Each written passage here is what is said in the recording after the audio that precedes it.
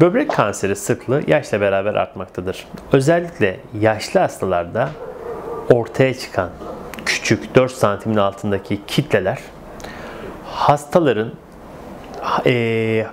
ameliyat açısından ek riskleri nedeniyle kalp hastalıkları, şeker hastalığı veya herhangi bir ek riski nedeniyle ameliyatlar oldukça komplikasyona açık hale gelmektedir.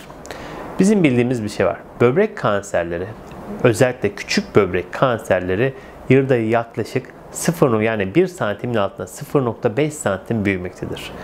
Bu büyüme hızını göz önüne aldığınız zaman yaşlı hastalarda, böbreklerinde çok yaşlı hastalarda, düşkün durumdaki hastalarda böbreklerinde kanser yakalandığı zaman bu hastalar biyopsi eşliğinden biyopsiyle tanı konularak belli bir süre zarfında tedavi edilebilir.